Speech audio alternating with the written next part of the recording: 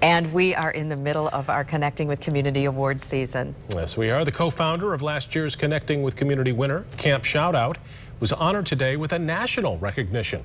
The LifeChanger of the Year award honors educators making a difference in the lives of students.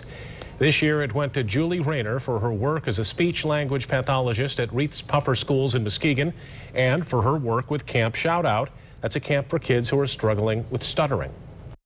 I feel very humbled because it's not me standing here, it's everybody that works with kids every day to make things better. Every teacher that goes into every classroom to change lives.